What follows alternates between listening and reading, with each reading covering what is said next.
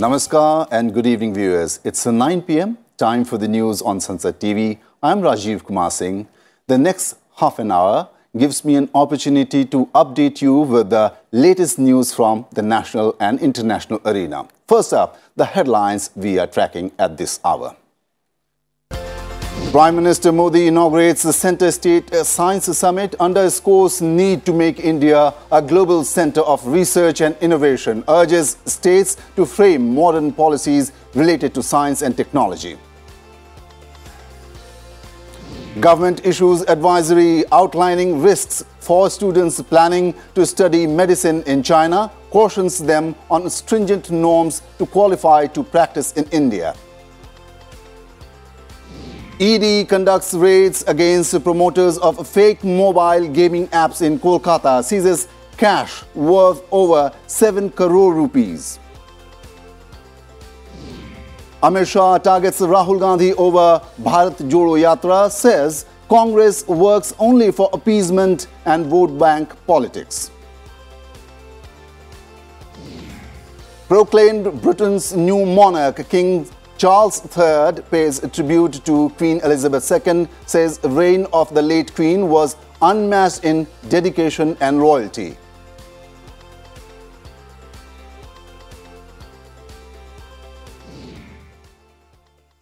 A quick look now at our flash news segment. CJI UU Lalit hopes more women will join every level in judiciary soon, suggests adjudicatory functions to be taught at law colleges. Union Minister Hardeep Puri announces the start of Swachh Amrit Mahotsav, a fortnight devoted to galvanize action around cleanliness from 17th September. Prime Minister Modi expresses grief over the demise of eminent archaeologist B.B. Lal, says Lal's contribution to culture and archaeology are unparalleled. All India coordination meeting of Rashtriya Swayamsevak Sangh starts in Raipur. 3-day meeting will end on 12th of September. Tributes paid to former Union Home Minister and first Uttar Pradesh Chief Minister Govind Ballabh Pant on his 135th birth anniversary. Indian Railways to introduce advanced and improved Vande Bharat 2. New train, lighter and faster with maximum speed up to 180 km per hour. Asaduddin Owaisi says India should try a weaker PM in 2024 to do something for weaker sections of society, targets Nitish and Mamata. People feeding stray dogs liable if the canines attack others, says Supreme Court. US President Joe Biden to attend funeral of Queen Elizabeth II. Funeral expected to take place in London on 19th of September. And Iga Swiatek and Ons Jabeur bid for US Open Grand Slam trophy in women's singles final.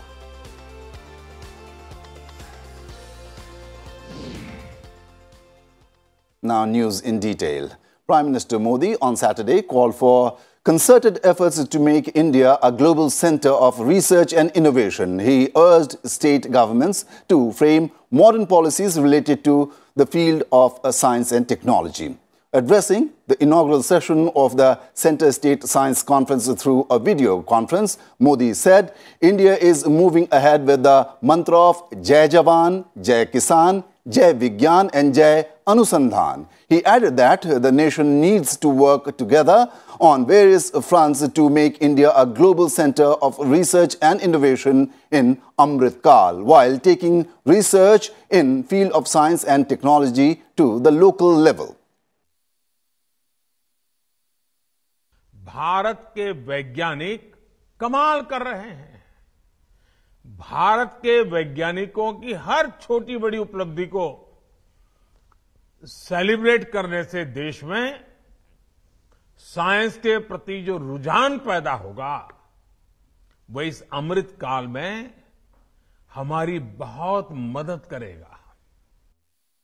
Union Home Minister Amit Shah is on a two-day visit to Rajasthan. Addressing the BJP booth worker Sankalp Mahasammelan, he said the Congress government should give an account of its work after completing 5 years in the state. Amit Shah also attended the concluding session of the National Executive Committee meeting of the BJP Backward Classes Front in Jodhpur. He accused the Congress government in Rajasthan of adopting the policy of vote bank and appeasement. Assembly elections are due in Rajasthan in October-November next year.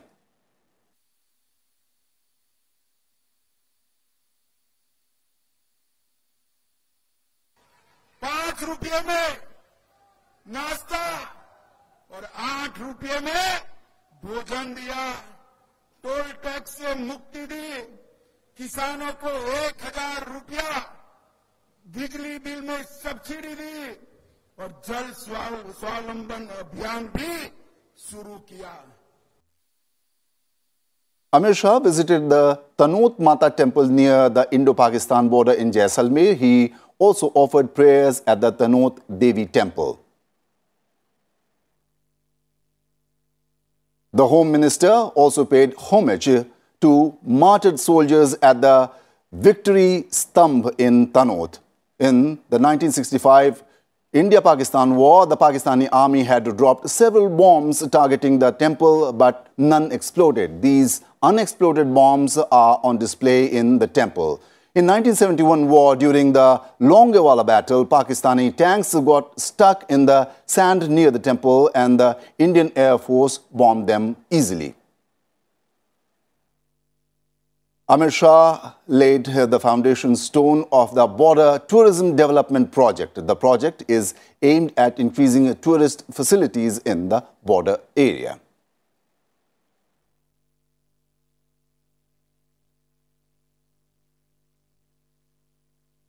The Enforcement Directorate has taken action against the promoters of fake mobile gaming apps as part of a money laundering probe. In the raids conducted in Kolkata, cash worth over 7 crore rupees was seized. The central agency issued a statement, said action was taken on the promoter Amir Khan of gaming app E-Nuggets. Kolkata police had registered an FIR against the company and its promoters in February 2021. The agency is probing whether the apps and its promoters have links with apps controlled by China.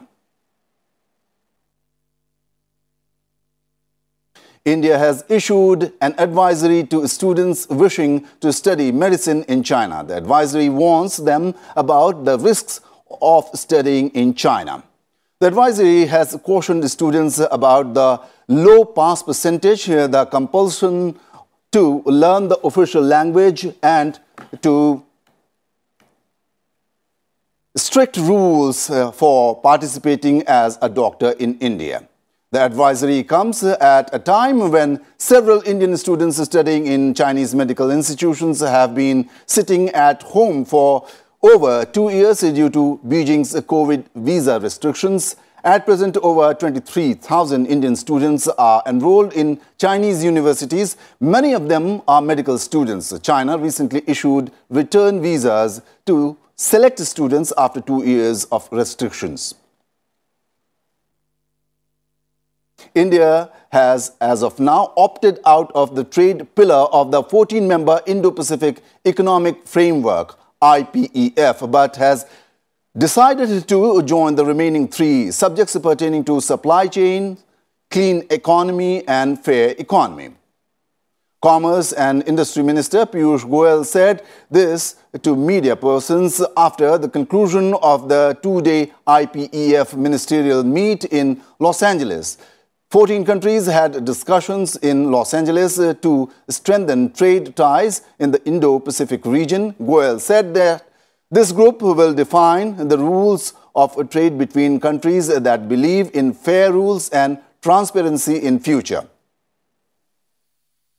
Very exhaustively in all the various streams of discussion on 3 out of 4 pillars related to supply chains, tax and anti-corruption and clean energy, we were very much comfortable with the final outcome and text. Goyal also met Australian Commerce Minister Don Farrell. They discussed ways to boost bilateral trade and cooperation and agreed to an economic cooperation and trade agreement between the two countries. Now let us take a look at more news from across the nation.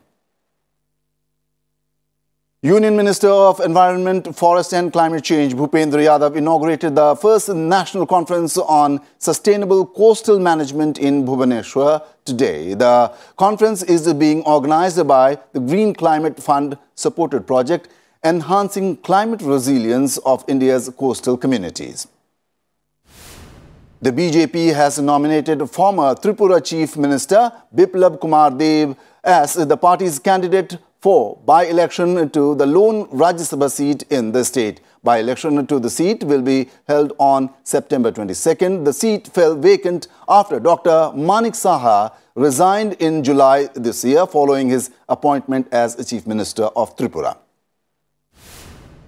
Ministry of Ports, Shipping and Waterways plans to build a National Maritime Heritage Complex at the site of the Indus Valley Civilization in Lothal, Gujarat. A first-of-its-kind complex in India, this centre will showcase India's rich and diverse maritime heritage. The foundation stone for the NMHC project was laid by Prime Minister Narendra Modi, and the consent for the master plan was given in March 2019. The Delhi High Court has dismissed a plea for a change in the examination date either for the Civil Services Mains or for FSSAI recruitment, both scheduled on September 24th, saying doing so at this belated stage will cause grave inconvenience and prejudice to other candidates. 5,554 new COVID cases were reported in the last 24 hours in India. Health Ministry data shows the number of patients under treatment has come down to 48,850. Over 214 crore 77 lakh vaccine doses have been administered so far under the nationwide vaccination drive for the prevention of the disease. Kotila village of Dharchula in Uttarakhand suffered devastation due to a cloudburst on Friday night near the Indo-Nepal border in Pithoragarh. Flash floods in Kali River submerged 28 houses. A woman is reported to be missing. According to the district magistrate of Pithoragarh, a cloudburst at midnight in Banga Bagar village of the other side of the Indo-Nepal border caused the sudden floods.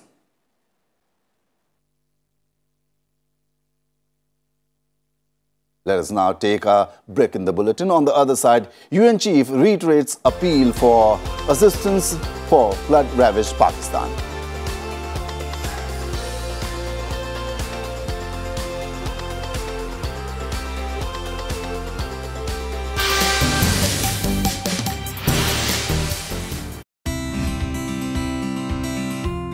देश के कुल मखाने उत्पादन का 80% इसी मिथिलांचल क्षेत्र से होता है। अगर एक फल में इतने बीज हमारे 50 बीज कम से कम बनते हैं तो एक हेक्टेयर से कम जो पैदावार होगा वो 25 क्विंटल प्रति हेक्टेयर होगा। काफी बड़ा मार्केट पिछले 2 सालों में डेवलप हुआ है मखाने का, तो हम लोग युवाओं को उजागर करते हैं आप स्नैकिंग तो आप करेंगे ही, आप हेल्दी स्नैक करिए ताकि वो स्नैकिंग आपको नुकसान नहीं करे।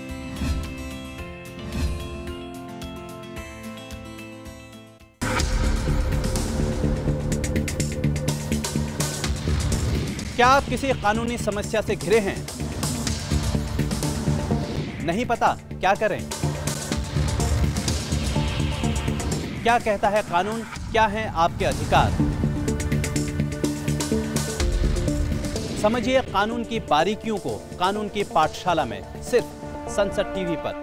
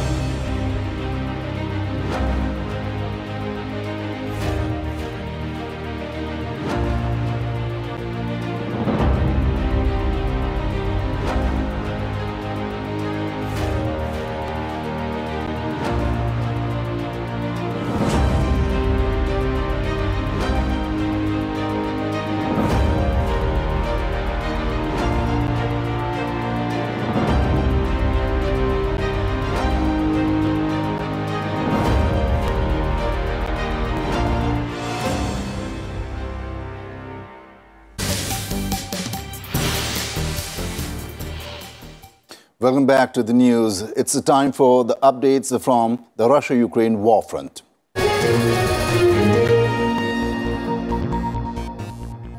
U.S. Secretary of State Antony Blinken and the head of NATO said the 6-month war in Ukraine is entering a critical period. Blinken urged Western backers to maintain their support in coming months and through the winter. NATO Secretary General Jens Stoltenberg said Ukrainian forces have been able to stall Moscow's offensive in Donbass, but warned that Allied unity will be tested in coming months with pressure on energy supplies and the soaring cost of living caused by Russia's war.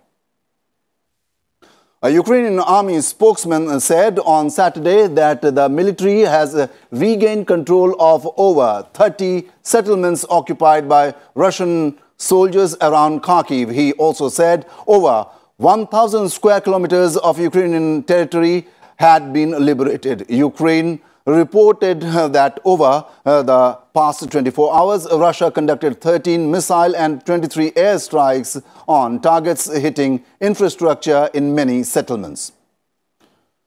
Europe's largest nuclear power plant was operating in emergency mode Friday for the 5th straight day, promoting the head of the UN atomic watchdog to call for setting up an immediate safety zone to prevent a nuclear accident. The 6th reactor Zaporizhzhia nuclear power plant came under the control of Russian forces is being operated by Ukraine staff. The plant and surrounding areas have been repeatedly hit by shelling that Russia and Ukraine blame on each other.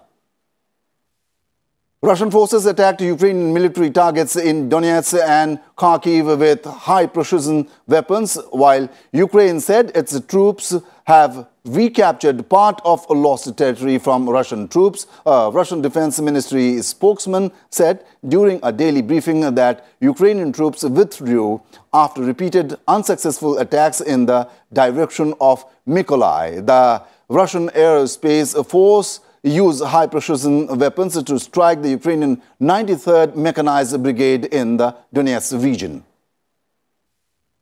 The United Nations is trying to fulfill the Black Sea Grain Initiative amid the Ukraine crisis and has achieved some initial results, said a spokesman for the UN Secretary General at a press briefing on Friday. Russia and Ukraine signed the Black Sea Grain Initiative with Turkey under the UN auspices in July to establish a secure maritime humanitarian corridor to restore Ukrainian grain, food and fertilizer exports while facilitating the entry of Russian food products and fertilizers to world markets. The term of the agreement is 120 days.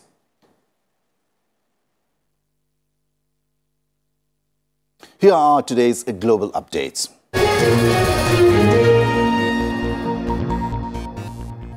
King Charles III was on Saturday proclaimed the new monarch of Britain in a ceremony followed by a gun salute and the reading of proclamations in London and across the four corners of the United Kingdom. Holding his first Privy Council meeting, the new king made his personal declaration to assume the duties and responsibilities of sovereignty and follow in the footsteps of his late mother.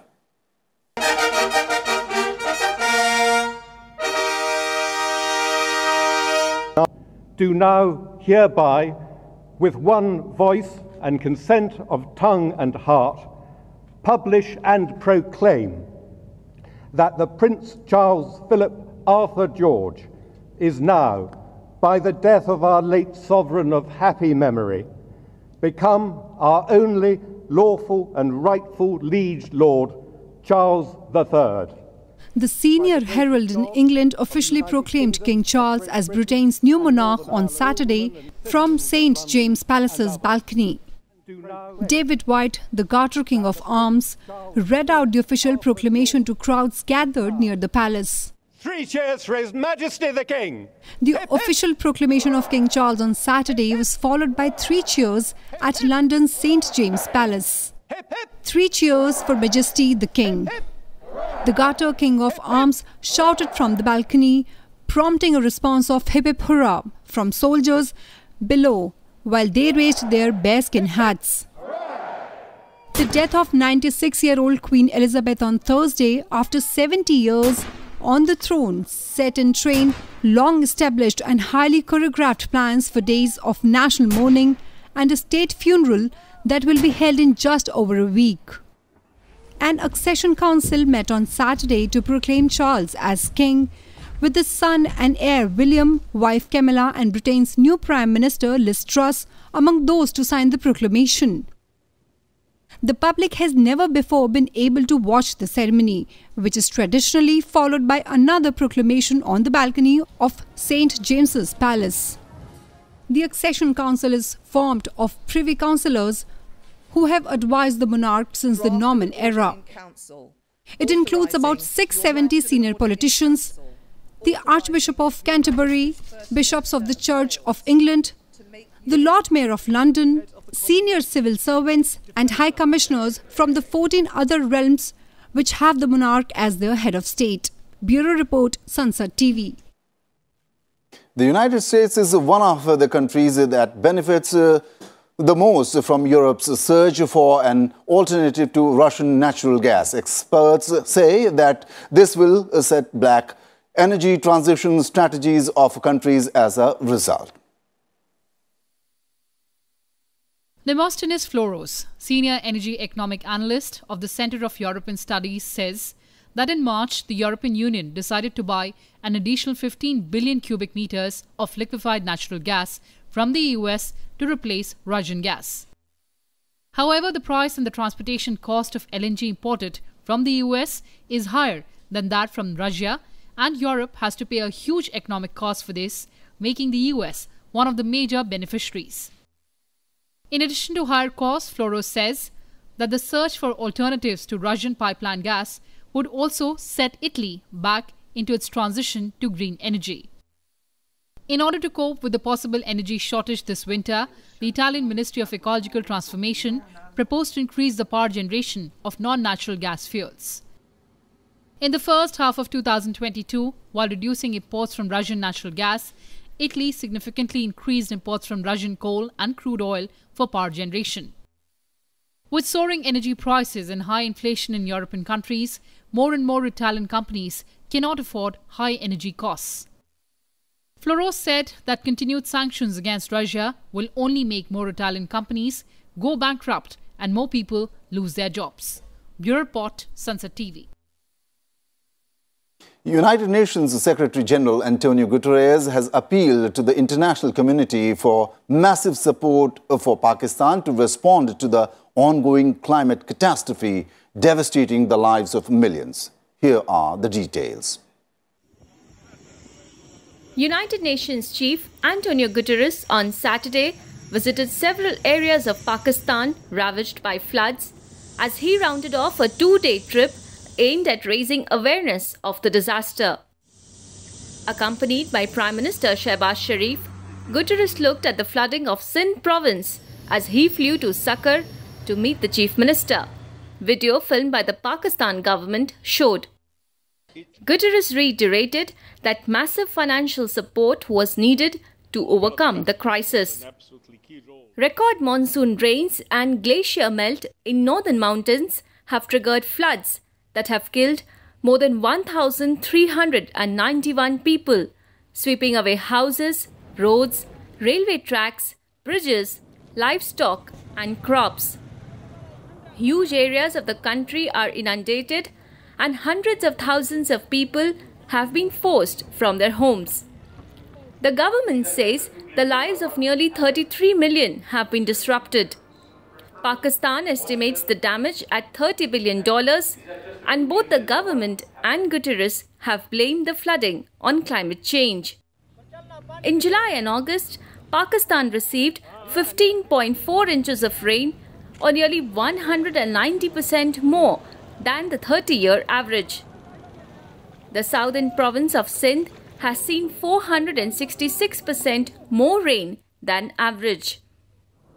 Bureau Report, Sansad TV. And now in the world briefs.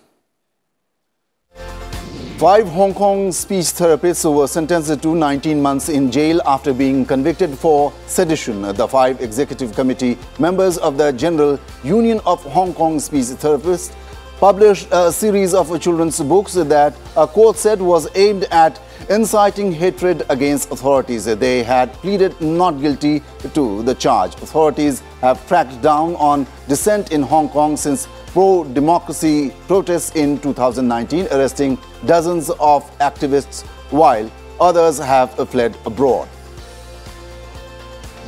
President Joe Biden made an election year visit to an overwhelmingly Republican part of Ohio on Friday for the groundbreaking of a semiconductor plant. Biden spoke at the site of Intel Corp's new $20 billion semiconductor manufacturing facility near Columbus. He praised it as a sign of things to come. Intel backed the Ohio project in anticipation of the passage of the CHIPS and Science Act. The CHIPS and Science Act aims at jump-starting domestic production of semiconductors in response to supply chain disruptions that have slowed production of automobiles. The lighting of public buildings was stopped in the northern French city of Lille to reduce energy consumption as winter approaches and prices soar. Other measures announced by city officials include lowering temperatures in most public buildings and pools, closing the city's tropical gardens and closing 2 fountains. The whole package represents a 7% cut in city's energy use.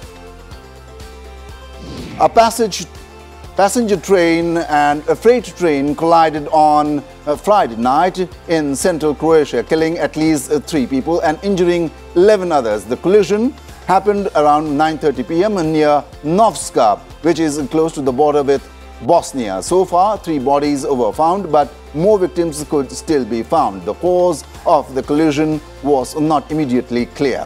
The passenger train was a local line carrying 13 people.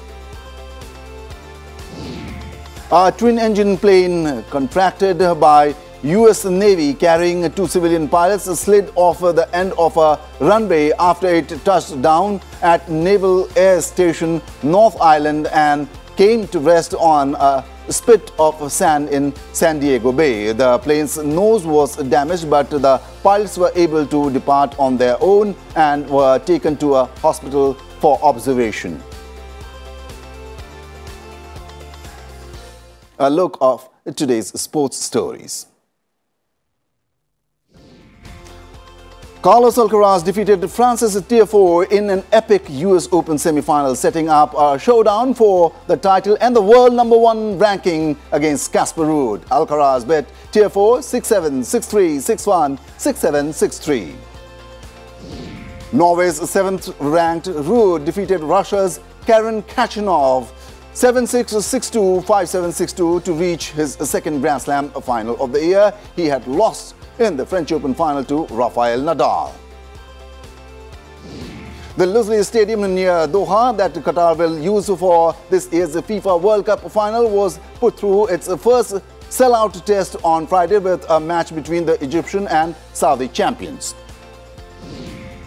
5-time champions of Sri Lanka will take on 2-time winners Pakistan in the final of the Asia Cup tomorrow in Dubai. Australian captain Aaron Finch retires from one-day internationals after the 3rd and the final ODI against New Zealand on Sunday. That's all in today's news. Keep watching Sansad TV for latest updates. Good night.